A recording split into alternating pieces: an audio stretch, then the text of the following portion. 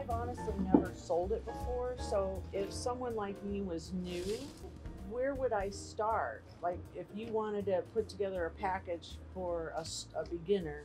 I would okay, it's money wise or selection wise. A package you're talking Like about to resell. right. Okay, so you're talking about money wise a package. Yeah. So whether they invest 200, 400, 600. Right. Here's the thing. People like colors. Okay. So to have a good selection, I would have like 3 of each. I think 400 would get you a decent collection. Okay.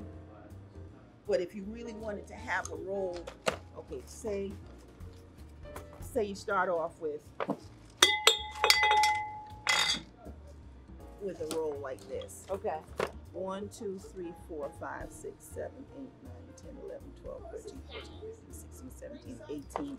And my math is bad. So if you do 18 bracelets, say average $30 a piece, what's that?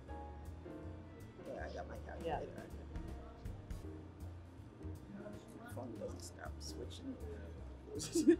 So you're saying that they would sell them for $30? No. Oh. I'm saying wholesale. Oh. If I approximately, so say for maybe about $500, you could get a variety of bracelets to start on. Okay. Then if you wanted to add earrings, just a couple earrings, maybe 2 of each color. So because sometimes people buy in sets, they like the bracelet and the earrings. So you would probably want to spend another $100 in earrings. Okay. So about $600, you could get a nice selection. Okay. Okay. So what I'm thinking is, because we have treasure hunters and a lot of them are beginners. Okay. So I can take that back. Okay.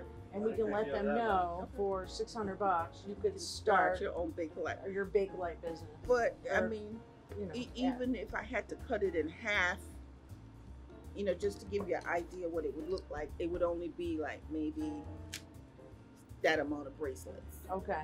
You see, and then maybe 3 earrings. Okay. You know, but so if their for budget 600? is no, for 300. Okay. If they wanted to. Oh, I see. To cut the investment. They only and wanted to spend 300. Then you could do a few select bracelets. You'd probably wind up with maybe about 8 bracelets. Okay. And 3 earrings. Okay, good. Fair enough. All right.